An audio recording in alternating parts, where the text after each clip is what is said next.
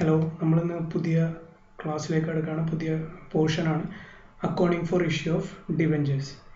എന്താണ് ഡിബെഞ്ചേഴ്സ്, എത്ര type of debentures ഉണ്ട്, അതെങ്ങനെയൊക്കെയാണ് ക്ലാസിഫൈ ചെയ്തേക്കുന്നത്, അതിൻ്റെയൊക്കെ അക്കൗണ്ടിങ് ട്രീറ്റ്മെൻറ്റ് എന്താണെന്നാണ് നമ്മൾ ഈ ചാപ്റ്ററിൽ നോക്കുന്നത്. അപ്പോൾ അതിന് തന്നെ എന്താണ് ഡിബെഞ്ചേഴ്സ് നോക്കാം.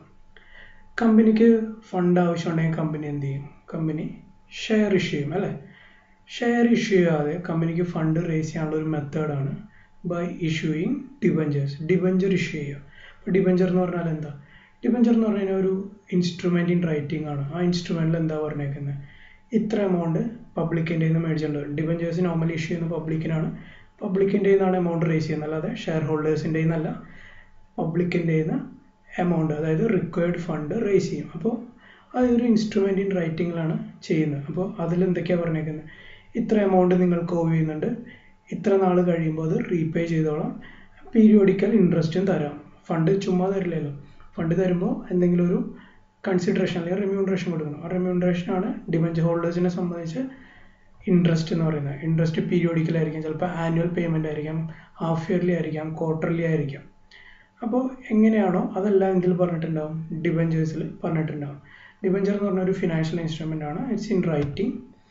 അതെന്ന് പറഞ്ഞു കഴിഞ്ഞാൽ അക്നോളജ്മെൻറ്റ് ഓഫ് ഡെറ്റ് ആണ്. അതായത് ഡിബെഞ്ചർ എന്ന് പറഞ്ഞു കഴിഞ്ഞാൽ ഒരു ഡെറ്റിനെ അക്നോളജ് ചെയ്യാണ്. അതായത് കമ്പനി പബ്ലിക്കിൻ്റെ ഇത്ര എമൗണ്ട് റേസ് ചെയ്തിട്ടുണ്ട് ത്രൂ ഡിബെഞ്ചേഴ്സ്, അത് ഇന്ന പീരീഡ് കഴിയുമ്പോൾ അവർക്ക് കൊടുക്കണം അല്ലെങ്കിൽ തിരികെ കൊടുക്കണം എന്നുള്ളൊരു അക്നോളജ്മെൻ്റ് ആണ്. അതായത് നിങ്ങളുടെ ഞാൻ ഫണ്ട് മേടിച്ചിട്ടുണ്ട് എന്നുള്ളതിൻ്റെ ഒരു അക്നോളജ്മെൻറ്റ്. ഇതാണ് ഡിബെഞ്ചർ എന്ന് പറഞ്ഞു കഴിഞ്ഞാൽ. ഡിബെഞ്ചറും ഷെയർ ഹോൾഡറും തമ്മിലുള്ള ഇമ്പോർട്ടൻറ്റ് വ്യത്യാസം എന്ന് പറഞ്ഞു കഴിഞ്ഞാൽ, ഫണ്ട് റേസ് ചെയ്യാൻ വേണ്ടി ഷെയർസ് ഇഷ്യൂ ചെയ്ത് കഴിഞ്ഞാൽ എന്ത് പറ്റും? കുറേ ഓണേഴ്സ് ആവും അല്ലേ. അപ്പോൾ ഓണർഷിപ്പ് ഡൈല്യൂട്ട് ആയി പോകും. ഇപ്പോൾ ഡിബെഞ്ചർ ഇഷ്യൂ ചെയ്ത് കഴിഞ്ഞാൽ അങ്ങനെ ഒരു പ്രശ്നം ഉണ്ടാവില്ല. ഡിബെഞ്ചർ ഹോൾഡേഴ്സ് എന്ന് പറഞ്ഞു കഴിഞ്ഞാൽ കമ്പനിയുടെ ഓണേഴ്സ് അല്ല, ഓണർഷിപ്പ് ഡൈല്യൂട്ട് ആവില്ല. ഇതാണ് ഡിബെഞ്ചറും ഷെയർസും തമ്മിലുള്ള മെയിൻ വ്യത്യാസം. ഇതിൻ്റെ അക്കൗണ്ടിങ് ട്രീറ്റ്മെൻറ്റ് അറിയണമെന്നുണ്ടെങ്കിൽ എത്ര ടൈപ്പ് ഓഫ് ഡിബെഞ്ചേഴ്സ് ഉണ്ടെന്ന് അറിയണം, ഏതൊക്കെ പോയിന്റ് ഓഫ് വ്യൂവിലാണെന്ന് അറിയണം. എത്ര ടൈപ്പ് ഓഫ് ഡിബെഞ്ചേഴ്സ് ഉണ്ടെന്ന് വെച്ച് കഴിഞ്ഞാൽ നമ്മൾ 5 ക്ലാസിഫൈ ചെയ്തിട്ടുണ്ട്. 5 ടൈപ്പായിട്ട് ഡിബെഞ്ചേഴ്സിനെ ക്ലാസിഫൈ ഉണ്ട്. ഏതൊക്കെ പോയിന്റ് ഓഫ് വ്യൂവിലാണെന്ന് വെച്ച് കഴിഞ്ഞാൽ, ഒന്ന് security point of view, 2 point of view of permanence, പിന്നെ priority point of view, negotiability point of view and conversion point of view. ഇത്രയും രീതിയിലാണ് നമ്മൾ എന്ത് ചെയ്തേക്കുന്നത്? ഡിബെഞ്ചേഴ്സിനെ ക്ലാസിഫൈ ചെയ്തേക്കുന്നത്, അല്ലെ സെഗ്രിഗേറ്റ് ചെയ്തേക്കുന്നത്. ഇതിൻ്റെ കീഴിൽ തന്നെ പല ടൈപ്പ് ഓഫ് ഡിബെഞ്ചേഴ്സ് വരും. സെക്യൂരിറ്റി പോയിന്റ് ഓഫ് വ്യൂവിൽ എടുക്കുകയാണെങ്കിൽ അൺസെക്യൂർഡ് ഡിബെഞ്ചേഴ്സ് ഉണ്ടാവും, സെക്യൂർഡ് ഡിബെഞ്ചേഴ്സ് ഉണ്ടാവും. ഇനി point of view from the point of view of permanence എന്ന് പറയുന്നത് പെർമനൻറ്റ് ആയിട്ടുള്ള ഒരു കാര്യം അല്ലേ. പെർമനൻസിൻ്റെ പോയിന്റ് ഓഫ് വ്യൂ നിന്നാണെങ്കിൽ റിഡീമബിൾ ഡിബെഞ്ചേഴ്സ് ഉണ്ടാവും, ഇറീഡീമബിൾ ഡിബെഞ്ചേഴ്സ് ഉണ്ടാവും. അതായത് ഇത്ര കാലം കഴിയുമ്പോൾ റിഡീം ചെയ്യാം, അത് തിരികെ കൊടുക്കാം എന്ന് പറയുന്നതിനാണ് റിഡീമബിൾ ഡിബെഞ്ചേഴ്സ് എന്ന് പറയുന്നത്. റിഡീമബിൾ എന്ന് പറഞ്ഞു കഴിഞ്ഞാൽ കൊടുക്കില്ല. Priority point of വ്യൂവിലാണെങ്കിൽ first debentures ഉണ്ട്, സെക്കൻഡ് ഡിബെഞ്ചേഴ്സ് ഉണ്ട്. ഏതിനാണ് കൂടുതൽ priority at the time of payment, അതാണ് പ്രയോറിറ്റി പോയിന്റ് ഓഫ് വ്യൂവിൽ. നെഗോഷ്യബിലിറ്റി പോയിന്റ് ഓഫ് വ്യൂവിൽ നോക്കുകയാണെങ്കിൽ ബെയറർ ഡിബെഞ്ചേഴ്സ് ഉണ്ട്, രജിസ്റ്റേർഡ് ഡിബെഞ്ചേഴ്സ് ഉണ്ട്. കൺവേർഷൻ്റെ point of വ്യൂവിലാണെങ്കിൽ non convertible debentures ഉണ്ട്, കൺവേർട്ടബിൾ ഡിബെഞ്ചേഴ്സ് ഉണ്ട്. അപ്പോൾ മെയിനായിട്ട് നമ്മൾ 5 ക്ലാസിഫൈ ചെയ്തേക്കുന്നത്. അതിൻ്റെ കീഴിൽ സബ് ക്ലാസിഫിക്കേഷൻസ് വരും. അതാണ് പറഞ്ഞേക്കുന്നത്. 5 ക്ലാസിഫിക്കേഷൻ എന്ന് പറഞ്ഞാൽ security point of view, permanence point of view, priority point of view, negotiability point of view and conversion point of view. ഇനി ഡിബെഞ്ചർ ഇഷ്യൂ ചെയ്യുമ്പോൾ 3 ക്ലാസിഫൈ, 3 പോയിന്റ് ഓഫ് വ്യൂവിൽ നിന്ന് ഡിബെഞ്ചർ ഇഷ്യൂവിനെ നമുക്ക് കാണാം. ഒന്ന് consideration point of view. Consideration point of view എന്ന് പറഞ്ഞാൽ consideration for cash ആണോ ഓ കൺസിഡറേഷൻ അതർ ദാൻ ക്യാഷ് ആണോ. നമ്മൾ ഷെയർ ക്യാപിറ്റൽ പഠിച്ചിട്ടുണ്ട് അല്ലെ, ചെയ്തിട്ടുണ്ട്. രണ്ടാമത്തെ പോയിന്റ് ഓഫ് വ്യൂ എന്ന് പറഞ്ഞാൽ price issued at par, issued at discount, issued at premium. ഇത് നമ്മൾ ഷെയർ ക്യാപിറ്റലിൽ പഠിച്ചിട്ടുണ്ട്. മൂന്നാമത്തെന്ന് പറഞ്ഞു കഴിഞ്ഞാൽ redemption point of view. Redemption point of view എന്ന് പറഞ്ഞു കഴിഞ്ഞാൽ റിഡീം ചെയ്യുന്ന റിഡീമബിൾ ഷെയർസ് ആണെങ്കിൽ എങ്ങനെയാണ് അതിൻ്റെ അക്കൗണ്ടിങ് ട്രീറ്റ്മെൻറ്റ്. ഈ മൂന്നെന്ന് പറഞ്ഞു കഴിഞ്ഞാൽ അക്കൗണ്ടിങ് ട്രീറ്റ്മെൻ്റ് ആണ്. അതായത് 3 സെറ്റ് ഓഫ് ജേർണൽ എൻട്രീസ് ഉണ്ടായാലും 3 സെറ്റ് ഓഫ് അക്കൗണ്ടിങ് എൻട്രീസ് ആയിരിക്കും ഈ 3 പോയിന്റ് ഓഫ് വ്യൂവിൽ കൂടി നോക്കുമ്പോൾ. ഇതാണ് നമ്മൾ ഈ ചാപ്റ്ററിൽ പഠിക്കുന്നത്. നമ്മൾക്കപ്പോൾ ആദ്യം കൺസിഡറേഷൻ പോയിന്റ് ഓഫ് വ്യൂവിൽ നോക്കാം.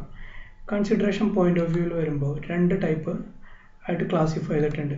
Consideration in the form of cash and consideration other than cash. Consideration in the form of cash and consideration other than cash. നമ്മളിത് ഷെയർ ക്യാപിറ്റലും പഠിച്ചിട്ടുണ്ട്. എൻട്രി എന്താ? ഇൻ ക്യാഷ് വരുമ്പോൾ ജേർണൽ എൻട്രി എന്ന് പറഞ്ഞു കഴിഞ്ഞാൽ bank account letter, discount on issue of debenture account letter, to debentures, to securities premium. ഇവിടെ entry നോക്കുകയാണെങ്കിൽ നിങ്ങൾക്ക് മനസ്സിലാവും ഷെയർ ക്യാപിറ്റലിൻ്റെ അതേ എൻട്രി തന്നെ അല്ലേ. Bank account debtor to share capital. ഇവിടെ ഷെയർ ക്യാപിറ്റൽ എന്ന് പറയുന്ന ടേമിന് പകരം എന്ത് വന്നു, ഡിബഞ്ചേഴ്സ് വന്നു. Bank account debtor to debentures. നമ്മൾ ഷെയർ ക്യാപിറ്റൽ ചെയ്തപ്പോൾ bank account debtor to share capital ആയിരുന്നു.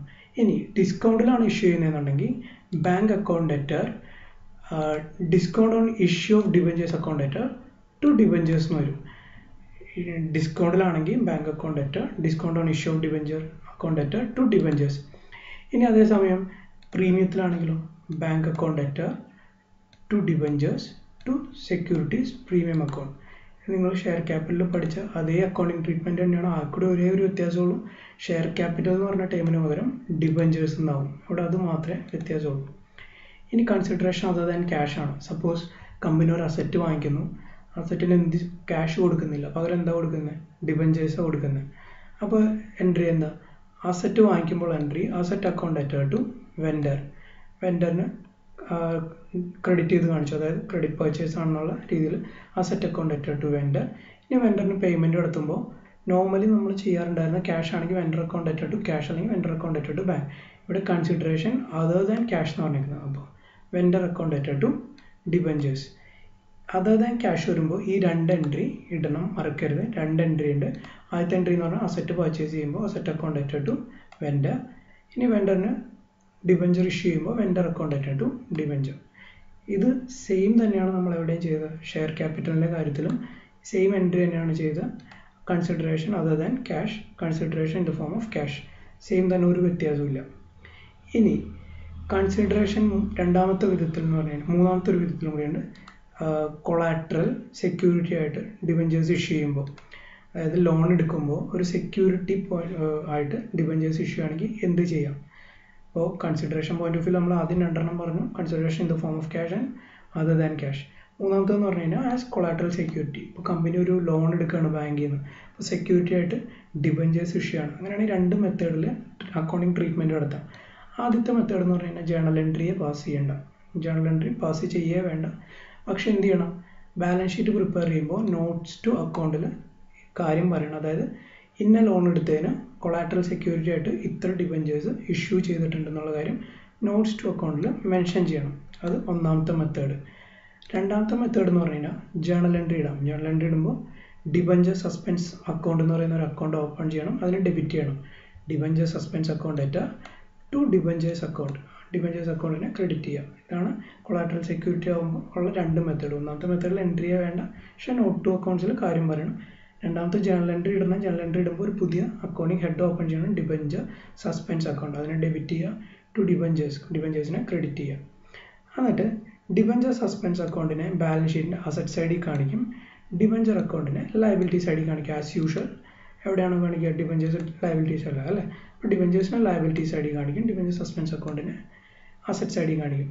എന്നാണോ ഡിബഞ്ചേഴ്സ് റീപേ ചെയ്യുന്നത് അല്ലെങ്കിൽ ലോൺ റീപേ ചെയ്ത് കഴിയുന്നത്, അപ്പോൾ ഈ എൻട്രി നേരെ റിവേഴ്സ് ചെയ്യും, debentures account debtor to debenture suspense account. അപ്പോൾ ആ എൻട്രി ക്യാൻസൽ ചെയ്തു പോകും, അതിൻ്റെ എഫക്റ്റ് നില്ലായി പോകും. ഇതാണ് കൺസിഡറേഷൻ പോയിന്റ് ഓഫ് വ്യൂ എന്നുള്ള ഇത്. ഇനിയുള്ളത് പ്രൈസ് പോയിന്റ് ഓഫ് വ്യൂ എന്നാണ്. പ്രൈസ് പോയിന്റ് ഓഫ് വ്യൂവിൽ നിങ്ങൾ ഓൾറെഡി ഷെയർ ക്യാപിറ്റലിൽ പഠിച്ചു. ഷെയർസ് ചിലപ്പോൾ പാറിൽ ഇഷ്യൂ ചെയ്യും, അതായത് ഈക്വൽ ടു ഫേസ് വാല്യൂ, അല്ലെങ്കിൽ പ്രീമിയത്തിൽ ഇഷ്യൂ ചെയ്യും. ഫേസ് വാല്യൂവിനേക്കാൾ കൂടുതലുള്ള പ്രൈസിന് ഇഷ്യൂ ചെയ്യും, അല്ലെങ്കിൽ ഡിസ്കൗണ്ട് ഇഷ്യൂ ചെയ്യും. സെയിം തന്നെയാണ് ഇവിടെയും ഡിബഞ്ചേഴ്സിൻ്റെ കാര്യത്തിലും.